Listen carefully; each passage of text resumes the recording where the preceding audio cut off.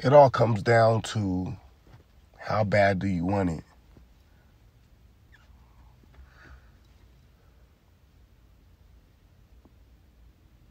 I worked for 30 days free at multiple jobs just to get the knowledge that I needed to get to where I'm at today. I think maybe 3 jobs, 30 days. So I just read somewhere that, offering to work for free somewhere, they're not going to turn down that labor whatever way they need, but that gets you right into the mix of the business, whatever business it may be. So just wanting it bad, you start to sacrifice things. You start to look at the environment differently. When I wanted to become a printer, I just knew, that's it. I need to be around machines. I need to be around printers. I need to be around print machines. I need to be around the owners of the companies. I need to find out how sales are being made. That was just really where my focus was. I wanted it so bad, so I just would always work places and build relationships with the companies. That's just, here I am, a black kid out of prison. All I got is my GED.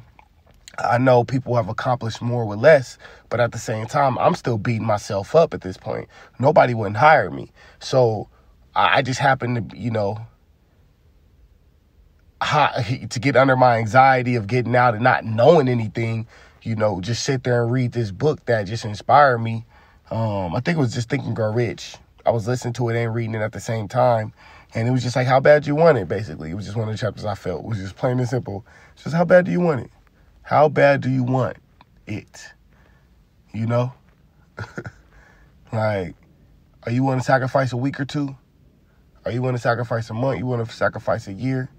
And I just knew to know that anybody else that was lined up against me at that moment, that was trying to, coming from where I was coming from, trying to dig deep and learn the print game and just make a staple for his name. I wanted it real bad. And, I like to visit that place a lot. I just revisit it.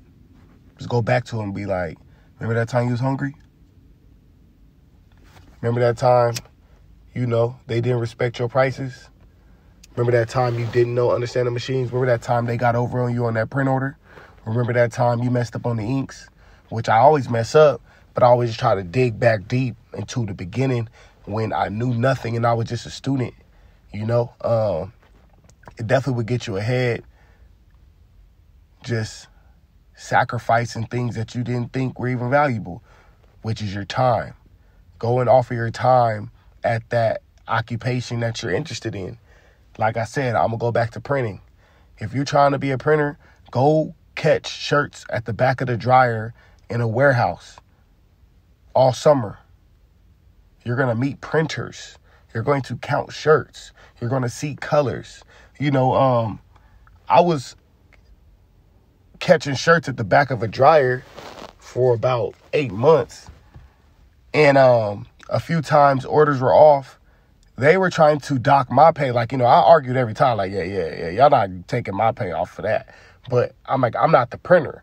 But I just started to see the responsibilities in a print shop of, even though I'm the shirt catcher, I need to be paying attention to how the ink lines up.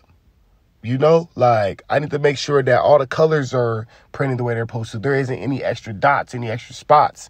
I need to get the count right, because when that's off, the customer's upset. So as an owner of a company, you want all your people on the floor to be accountable. So me being there for that first 30 days and being upset made me highly aware of what I was just doing it for. So I was just learning more, I paid attention to more situations than somebody who wouldn't. So at this point, I already had a company and I was just catching shirts at the back of the dryer, hot, only making $9.50 an hour, but networking and doing print orders on the side on my phone.